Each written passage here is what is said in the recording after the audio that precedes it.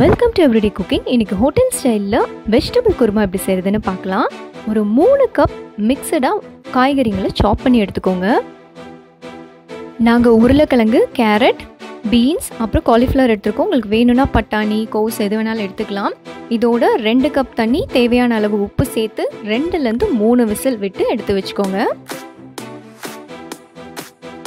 அடுத்ததாக மசாலா, 1/2 கப் தேங்காய், சீரகம், சோம்பு, கசகசா ஒரு டீஸ்பூன், 3லேருந்து 4 முந்திரி பருப்பு, கொஞ்சமாக தண்ணி விட்டு நல்லா மைய அரைச்சி எடுத்து வச்சுக்கோங்க.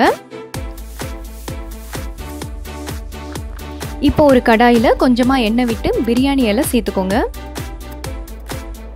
இதோட ஒரு பெரிய வெங்காயம் நல்லா பொடியாக நறுக்கி ஆட் பண்ணிக்கோங்க. வெங்காயம் நல்லா வதங்கட்டும். இதோட கொஞ்சம் கருவேப்பிலை சேர்த்துக்கலாம்.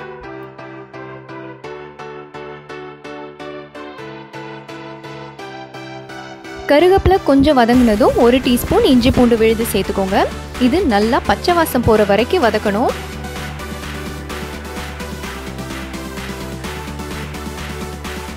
இஞ்சி பூண்டு வதங்கினதும் ஒரு பெரிய சைஸ் தக்காளியை பொடியா நறுக்கி இதோட சேர்த்துக்கோங்க. தக்காளி நல்லா மசிய வேகணும். நல்லா வதக்க ஆரம்பிக்கலாம்.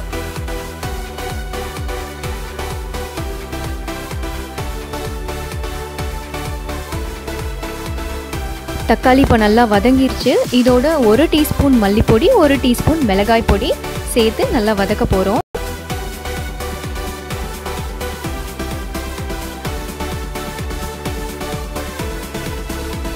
இது வதங்கியாச்சு. நம்ம ரெடி பண்ணி வச்சிருக்கிற மசாலாவை சேர்க்கறதுக்கு டைம் ஆயிடுச்சு.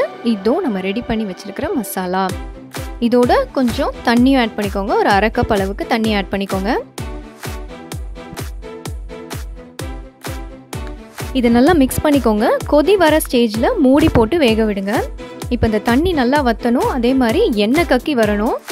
இதோ இது ரெடி ஆயிடுச்சு. ஓரம் எல்லாம் எண்ணெய் கக்க ஆரம்பிச்சிருச்சு. இந்த ஸ்டேஜில் ஒரு 1/2 டீஸ்பூன் கரம் மசாலா சேர்த்துக்கலாம்.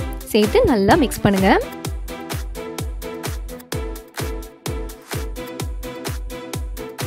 இதோட தேவையான அளவு உப்பு ஆட் பண்ணிக்கோங்க.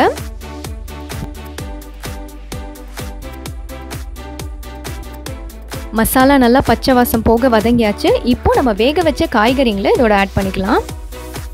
ஆட் பண்ணி நல்லா மிக்ஸ் பண்ணி கொதிக்க விடுங்க. ஒரு 5லேருந்து 10 நிமிஷம் நல்லா கொதிக்க விடலாம்.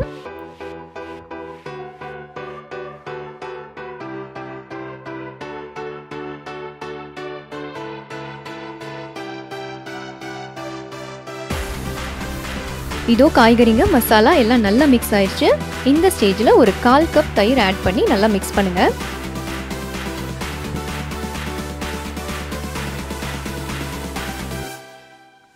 இதை கொஞ்ச நேரம் கொதிக்க விட்டு எடுத்தீங்கன்னா சுவையான Anandhas hotel style veg kurma ready. இது சப்பாத்திக்கு, பரோட்டாக்கு எல்லாத்துக்குமே ரொம்ப நல்லா இருக்கும். எங்கள் வீடியோஸ் எல்லாம் பிடிச்சிருந்தா லைக் பண்ணுங்கள், ஷேர் பண்ணுங்கள், கமெண்ட் பண்ணுங்கள் அண்ட் மறக்காமல் எங்கள் சேனலுக்கு சப்ஸ்கிரைப் பண்ணுங்கள்.